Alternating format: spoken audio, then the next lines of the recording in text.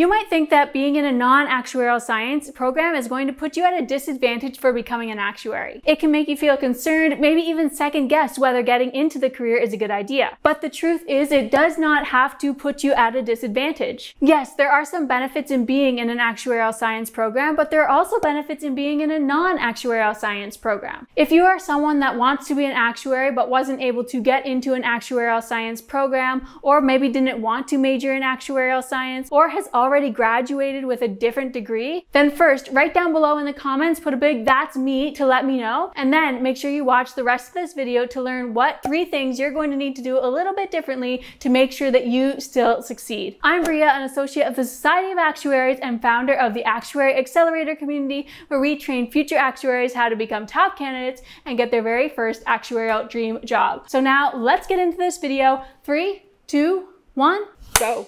Many actuarial science programs offer an internship or a co-op option for their undergrad. This is something that was available at my school, the University of Waterloo, and it was a great way for me to be able to gain on-the-job actuarial experience, also to improve my technical skills and my communication skills. I was able to get on-the-job projects that I could talk about on my resume and during interviews. It was also a really great way to get familiar with the corporate environment and make connections in the actuarial and the insurance industry. Internships are great, but the programs are very competitive, and for non-actuarial science majors, it may not even be an option for you to get opportunities like this through your program or after you've graduated. So to match the experience that an actuarial science major would have from an internship, there are 2 things I highly recommend you do. The first would be to go outside of your school and look for internships and co-op opportunities. A co-op and an internship are both the same things, they're just different names. Now, a lot of the time, internships are held for students that are still in school and are planning to work for a term and then go back to school afterwards, but sometimes employers are willing to let grads. An alternative to an internship, if you're not able to find one or it's just out of the question, is to get a stepping stone position. Now, if you've watched this channel for a while, you know that a stepping stone position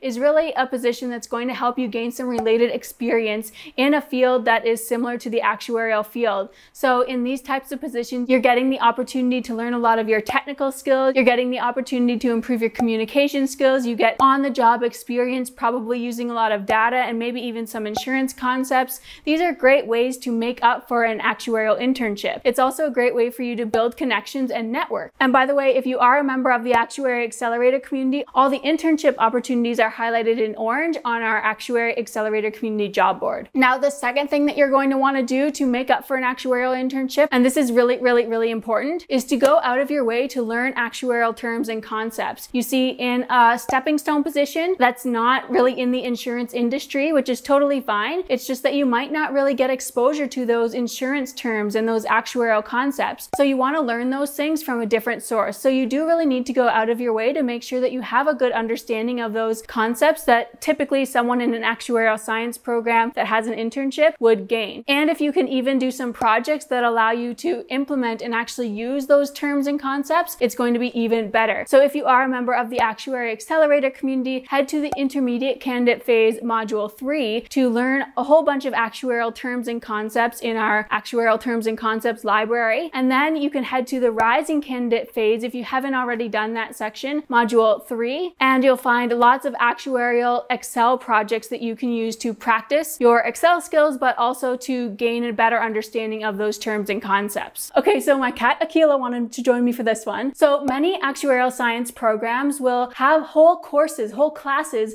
that teach you the concepts that you need to know for actuarial science exams. At some schools, you can even get credit for full exams just by getting good enough grades in certain courses. That means that for actuarial science students, you don't tend to have to do as much studying outside of the classroom as you'd have to do if you are a non-actuarial science student. That's because students in the actuarial science program are learning these concepts in the classroom. They're getting tested on them for midterms and finals, so they constantly need to be studying from them that whole time. But for a non-actuarial science student, obviously this isn't the case. You're going to have to dedicate more time outside of the classroom, specifically studying for your actuarial exam. It might even mean that your study plan is a little bit different too, because as an actuarial science student, you're going to be able to probably skip over the majority of the first phase of studying, which is when you're going through all of your study materials and really learning the actuarial concepts and the math terminology that's on the exam. Since an actuarial science major will have learned that already in school, they won't have to do as much of that as a non-actuarial science major would probably have to. So you're going to have to spend a large chunk of your time on that portion and then move on to the second and third phase of studying, which is doing lots of practice problems and practice exams. So although you are going to have to spend more time studying outside of the classroom and outside of your schoolwork, this is actually really beneficial for you in some ways because it means that you're going to be able to tell employers later on that you are able to manage your time well enough to keep up with your schooling if you're still in school. You're also able to pass actuarial exams, and hopefully you're also able to work in a stepping stone position. Doing all three of those things at the same time requires a lot of time management, and that's something you really need in an actuarial position too, because you are going to have to study for exams at the same time as you're working full-time in your actuarial role. So this will be a great thing to bring up during interviews, and it'll help make your candidacy for the actuarial job even better. Now next we're going to move on to the third thing that you're going to have to do differently than an actuarial science major. But before that, if this video has been helpful for you so far, could you please give it a thumbs up to let me know and help it spread to more future actuaries. Thank you, thank you, thank you. As a non-actuarial science major or someone that has already graduated,